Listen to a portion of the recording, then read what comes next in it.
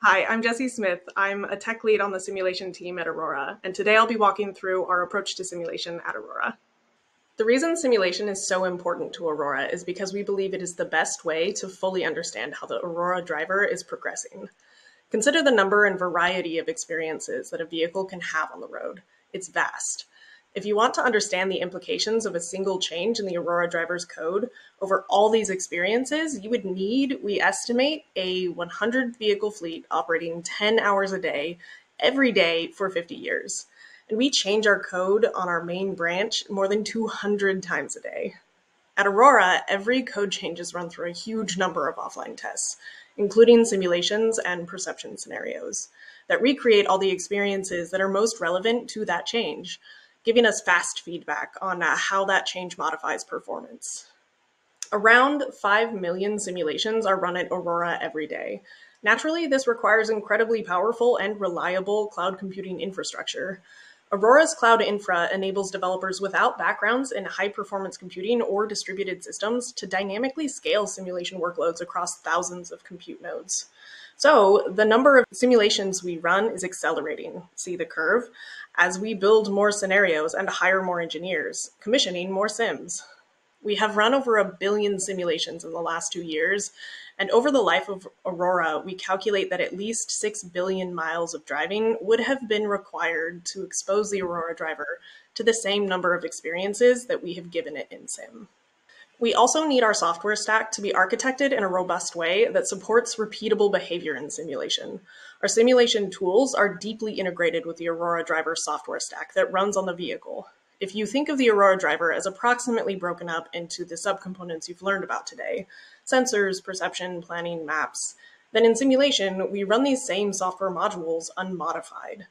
We can choose to test them all end to end or take certain modules out and replace them with a synthesized version, helping us to test, for example, motion planning in isolation.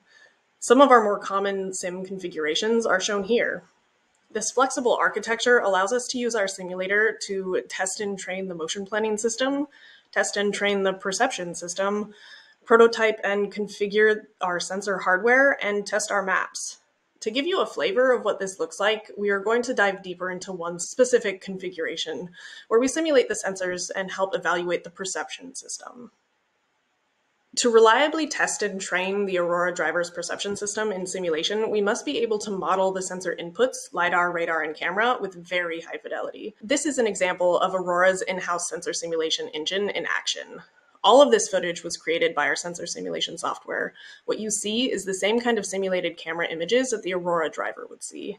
When it comes to machine learning systems, they will pick up on all sorts of details, so we need to be very careful in constructing our virtual world to be a convincing stand-in for the real one. Notice the way the wheels spin and show true smooth motion blur. The same goes for the road surface as we cruise by. These are important details for our perception system. A blurry road surface appears very different to a machine learning system than a static one.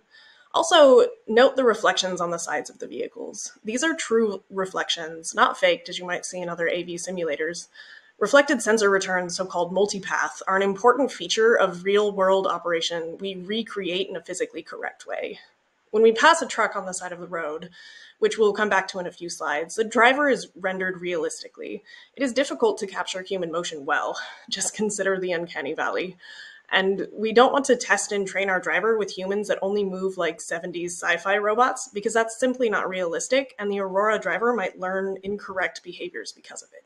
Our vehicles perceive the world through cameras, LiDAR, and radar, so our simulations of each sensor modality must be physically realistic in order for the simulated experiences to translate to the real world. Let's take a look at simulations of each of the modalities in turn. Our LiDAR simulator factors in the true beam shape of each laser firing. We can handle complex effects, such as when a beam only partially covers an object, or when half a beam hits shiny car paint and the other half hits the dark rubber of a tire. Simulating radar is very difficult because of the way that radar waves behave. So quite often, radar simulators just return arbitrary points on other vehicles and ignore the rest of the environment entirely. At Aurora, our simulated radar sensors actually work the same way real radars do. They construct data cubes based on reflected radar signal and accurately capture the characteristics such as angular resolution and antenna gain patterns. On the camera side, our simulator factors in the true spectral nature of light and uses state-of-the-art path tracing and Monte Carlo integration to compute each image and produce extremely realistic renderings. Finally, our first light simulator, developed together with our in-house hardware team, is so accurate that we use it to evaluate new hardware designs before manufacturing real prototypes. Next, we will look at how we use our realistic sensor simulation to complement and expand the data we capture during on-road testing. You've probably encountered something like this while driving, a stopped car on the side of the road. This is a situation where long-range sensing is crucial for autonomous trucking. We need to recognize and act on these situations much earlier than a passenger car would need to. Every time we encounter an event like this in real-world driving, we capture it and turn it into a simulation, but not just one. We expand it into a larger set of programmatically created scenarios that are variations on the original event. In the video, we first see the on-road event that we're interested in. Then we see a side-by-side view of the automatically reconstructed simulation. And note that what we're interested in here is the event itself, not reproducing things like whether there are bushes on the side of the road or not. Finally, we see 4 variants of the same scenario, not just showing a truck parked on the shoulder, but also a passenger car, a box truck, and an SUV. And this is where the scale of simulation testing comes into play. We can generate as many permutations of this as we need to. Finally, the sensor simulations also become forever tests.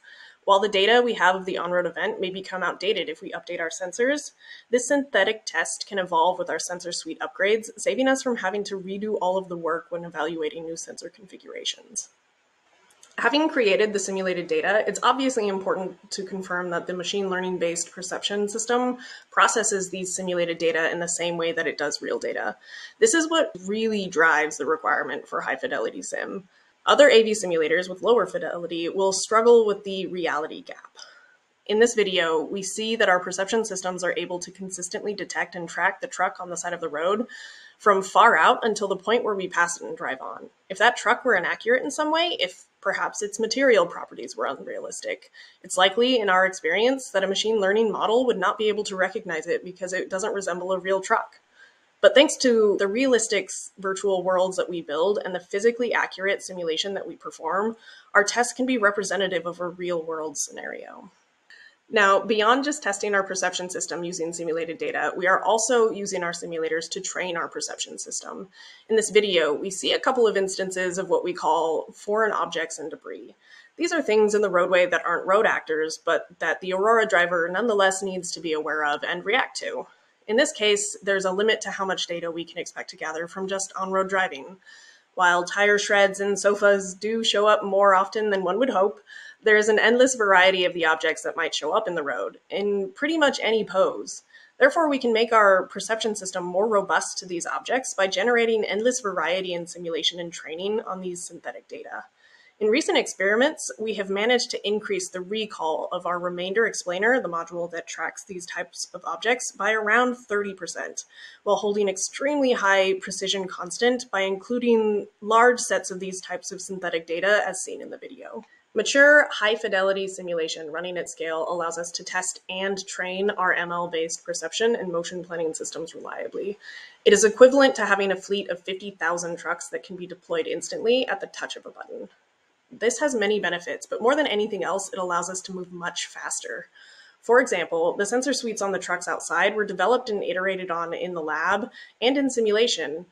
Then we built almost 20,000 truck simulation scenarios before we had even completed the first real-world prototype.